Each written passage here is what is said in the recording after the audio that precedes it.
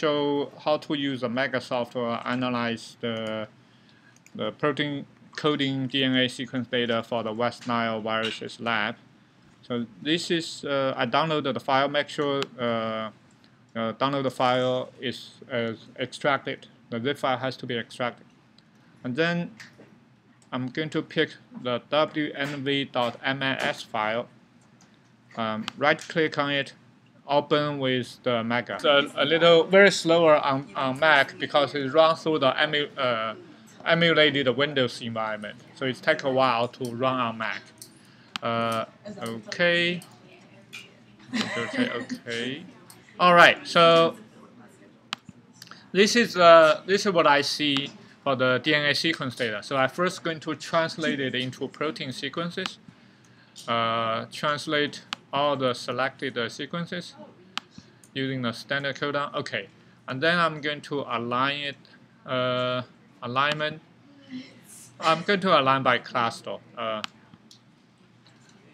Select all. Okay.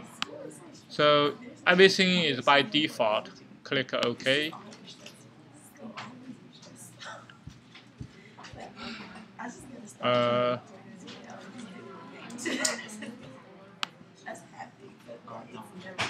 Alignment explore, and then I'm going to export the alignment as a Mega format. It's called, I'm going to say demo.meg.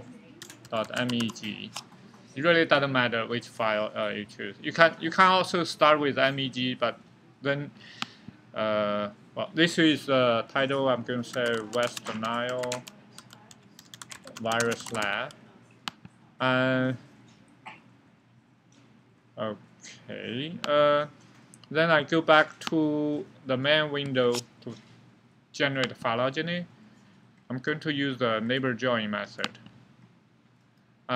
Which one I'm going to use the demo.meg file. Open. So in this window, there are actually a few options, but that's usually too detailed for undergraduate course. So I'm going to choose everything by default, and then compute, and there, that's your tree. So PNG file.